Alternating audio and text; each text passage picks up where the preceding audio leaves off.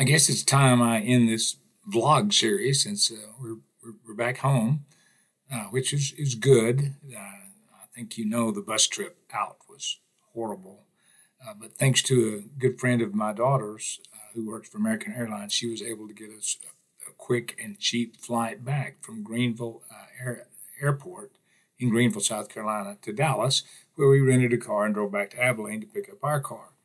And the worst part of that part was getting out of the Metroplex. It was horrible. That was on Tuesday at about 3 o'clock in the afternoon. I did not expect the kind of traffic it was, but it was what it was, and we finally got home.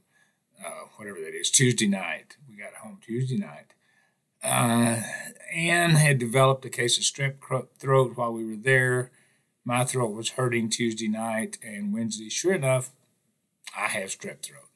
So I got it caught early, I think, and they've got me on some antibiotics. I've suffered with it before. It's not hurting at all anymore. I'm having a lot of drainage and just still feel exhausted from the whole trip. So the trip or the chemo or the cancer or something, I don't know. I just feel like I don't have any strength at all anymore. And I also seem to have developed a cold nature. Just no matter where I am, what I'm doing, I'm cold.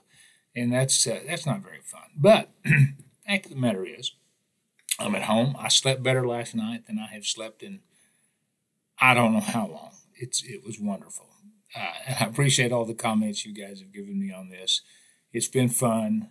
I will not say I will never ride a Greyhound again. Well, yeah, I might say that. I would take one for a couple of hours, but they advertise being associated with Flixbus from Germany. Well, if they get that over here, or at least in the places I'm going, I might see if that's a better bus. The Greyhounds we were on were old and very uncomfortable. I was amazed how much more room there was in the airplane compared to on the bus. I could stretch my feet out under the seat in front of me. I couldn't do that on the bus. I had a tray table, which was not available on the bus. The bus did not have Wi-Fi. I mean, the plane did not have Wi-Fi, which they told us at the beginning. It's a new plane, and we haven't set it up yet, which was fine. They would charge for that, and I wouldn't have used it for the 2 or 3 hours I was going to be in the air. The Greenville airport is marvelous. I haven't been in every airport in the world. I haven't even been in most, or even most of them in Texas, but it's by far the best I have been in. Denver, Seattle, Dallas, Austin, San Antonio, Amarillo, Lubbock, Albuquerque, Phoenix, LA, LAX. Yeah, that's a case for you. So, anyway, that's the end of my trip. We had a good time. It was so much fun seeing my daughter after all this. No, I don't say after all this time. It hasn't been that long since we've seen her. It seemed like the trip lasted forever, but our visit with her was very short.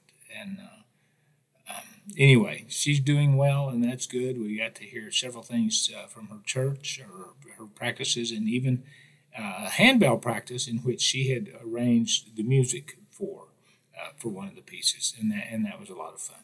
So, farewell, folks. You'll hear about maybe some of my other travels later.